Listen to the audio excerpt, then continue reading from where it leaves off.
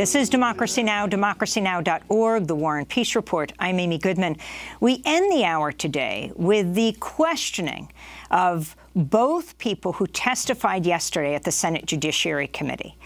Dr. Christine Blasey Ford testified in the morning into the early afternoon, and then Judge Brett Kavanaugh responded, though he said he did not hear her testimony in the morning.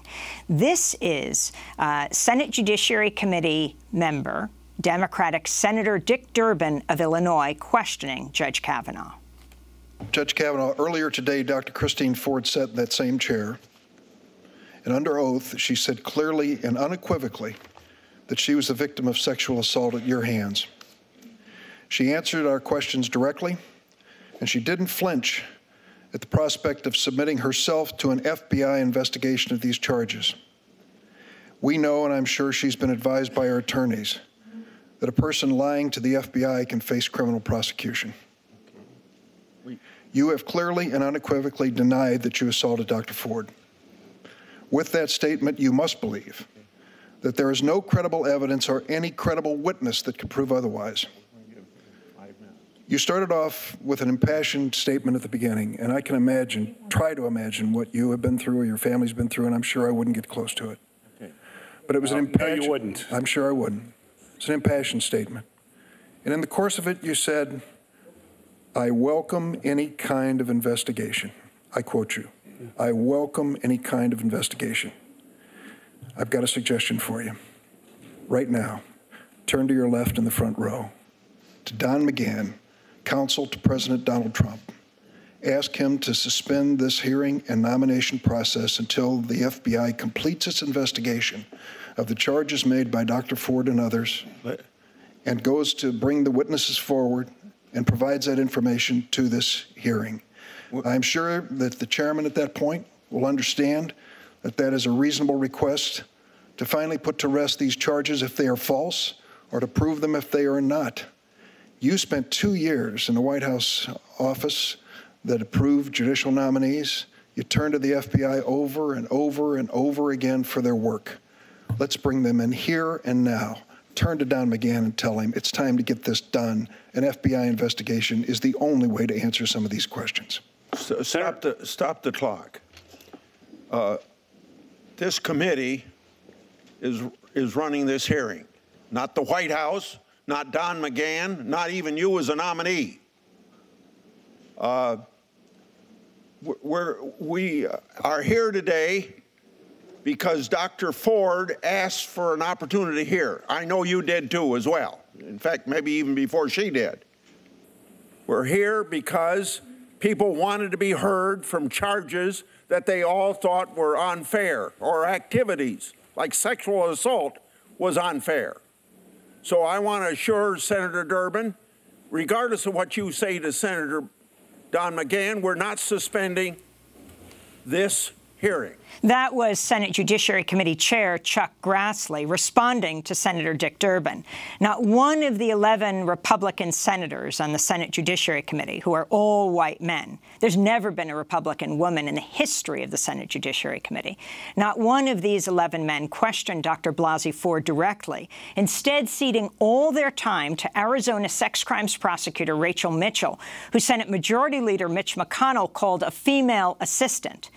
Mitchell was also scheduled to question Judge Kavanaugh on behalf of the Republican senators, but they quickly stopped her line of questioning after she asked Judge Kavanaugh about details of parties and gatherings he attended in the summer of 1982. Do you still have your calendars there? I do. I would like you to look at the July 1st entry.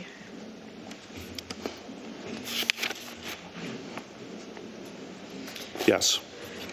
The entry says, and I quote, "Go to Timmy's for skis with Judge, Tom, PJ, Bernie, and Squee." Squee. Okay. It's a nickname. Okay. To what does this refer, and to whom? So first says Tobin's House workout. So that's one of the football workouts that we would have that Dr. Finizio would run for guys on the football team during the summer. So we would be there. That's usually 6 to 8 or so, kind of till near dark. And then it looks like we went over to Timmy's. You want to know their last names too? I'm happy to do it. If you could just identify, is Judge Mark Judge? It is. And is PJ Smith? It is. During his answer, Brett Kavanaugh confirmed he attended this gathering on July 1st, 1982, with Mark Judge and PJ, that's Patrick Smith, two of the same people identified by Dr. Christine Blasey Ford. But Rachel Mitchell, the sex crimes prosecutor, brought in by the Republicans, never got a chance to ask a follow-up round of questions. Soon after, Senator Lindsey Graham jumped in, becoming the first Republican to directly question Brett Kavanaugh, and then the others followed suit. Graham began by going after his Democratic counterparts. If you wanted an FBI investigation, you could have come to us. What you want to do is destroy this guy's life, hold this seat open, and hope you win in 2020. You've said that, not me. You've got nothing to apologize for. When you see Sotomayor and Kagan, tell them that Lindsey said hello, because I voted for them. I would never do to them what you've done to this guy. This is the most unethical sham since I've been in politics. And if you really wanted to know the truth, you sure as hell wouldn't have done what you've done to this guy. Are you a gang rapist? No. I cannot imagine what you and your family have gone through. Boy, y'all want power. God, I hope you never get it. I hope the American people can see through this sham, that you knew about it and you held it. You had no intention of protecting Dr. Ford. None. She's as much of a victim as you are. Brett Kavanaugh's drinking habits came up repeatedly during Thursday's hearing, including by the judge himself. My friends and I sometimes got together and had parties on weekends. The drinking age was 18 in Maryland for most of my time in high school and was 18 in D.C. for all of my time in high school. I drank beer with my friends. Almost everyone did. Sometimes I had too many beers. Sometimes others did. I liked beer. I still like beer. But I did not drink beer to the point of blacking out, and I never sexually assaulted anyone. Democratic Senator Amy Klobuchar later questioned Kavanaugh about his drinking. Okay, drinking is one thing, but the concern is about truthfulness. And in your written testimony, you said sometimes you had too many drinks. Was there ever a time when you drank so much that you couldn't remember what happened or part of what happened the night before? No, I remember what happened, and I think you've probably had beers, Senator, and so you're saying there's never been a case where you drank so much that you didn't remember what happened the night before or part of what happened? You're asking about, yeah, blackout. I don't know. Have you? Could you answer the question, Judge? That's not happened. Is that your answer? Yeah, and I'm curious if you have. I have no drinking problem, Judge. Yeah, nor do I. They then went to a break, and after returning from recess, Judge Kavanaugh apologized to Senator Klobuchar. I want to turn now to Democratic Senator Kamala Harris questioning Brett Kavanaugh. Judge Kavanaugh, have you taken a professionally administered polygraph test as it relates to this issue? No, I'll do whatever the committee wants. Of course, those are not admissible in federal court, but I'll do whatever the committee wants. They're not admissible in federal court because they're not reliable, as you know. So you've not taken one? Right. All three of the women who have made sworn allegations against you have called for an independent FBI investigation into the claims. You've been asked during the course of this hearing by 4 different members, by my count, at least 8 times today, and also earlier this week on national television, whether you would call for the White House to authorize an FBI investigation. Each time you have declined to do so. Now, you know, I know you do, that the FBI is an agency of men and women who are sworn and trained law enforcement, who in the course of conducting background investigations on nominees for the Supreme Court of the United States and others are charged with conducting those background investigations because they are sworn law enforcement and they have the expertise and the ability and the history of doing that. So I'm going to ask you one last time.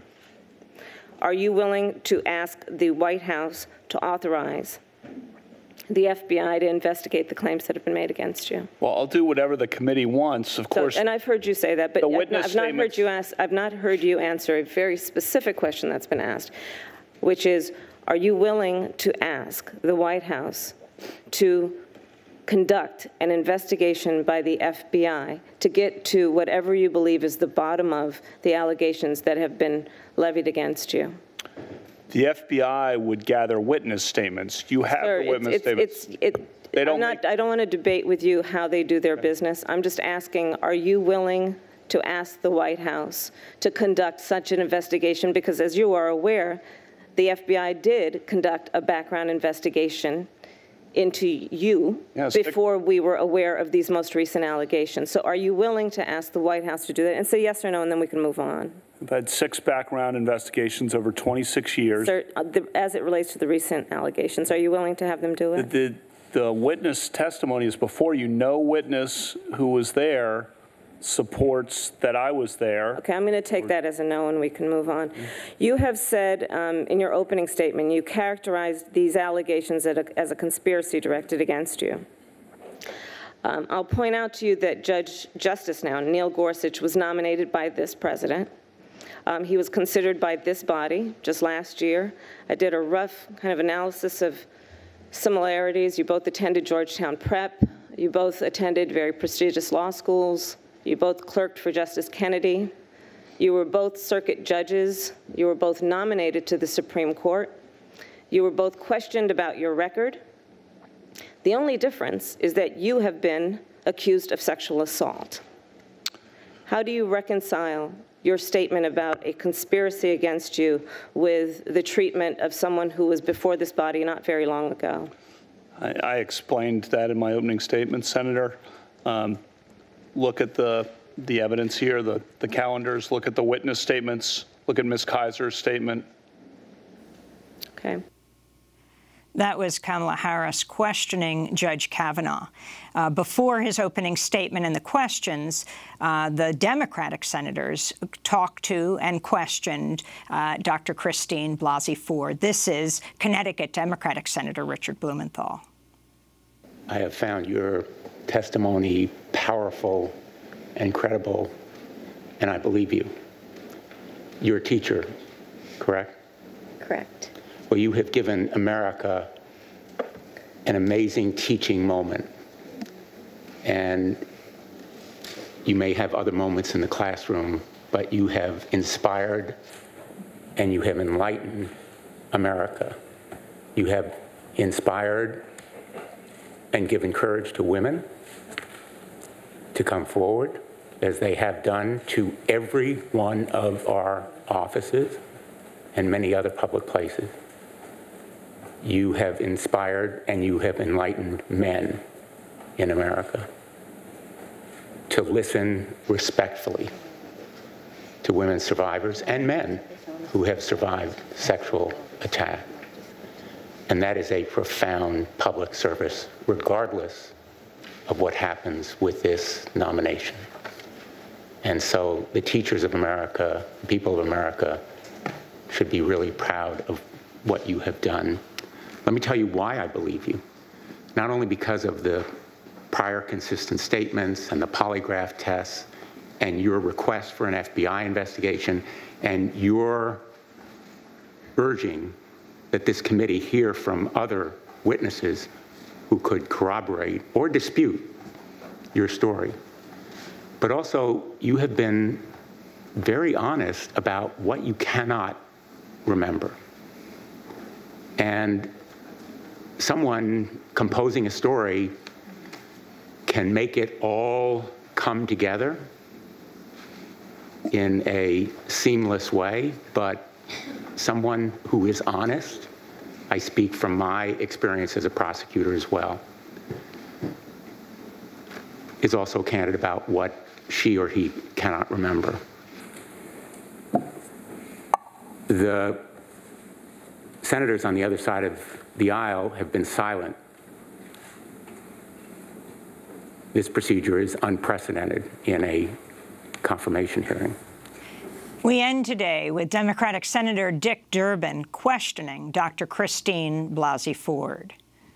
Last night, the Republican staff of this committee released to the media a timeline that shows that they've interviewed 2 people who claimed they were the ones who actually assaulted you. I'm asking you to address this new defense of mistaken identity directly. Dr. Ford, with what degree of certainty do you believe Brett Kavanaugh assaulted you? 100%. 100%. That was Dr. Christine Blasey Ford being questioned by Senator Durbin. And that ends our highlights of the Senate Judiciary Committee hearing. Historic moment. The Senate Judiciary Committee is scheduled to vote today on the confirmation of Judge Kavanaugh.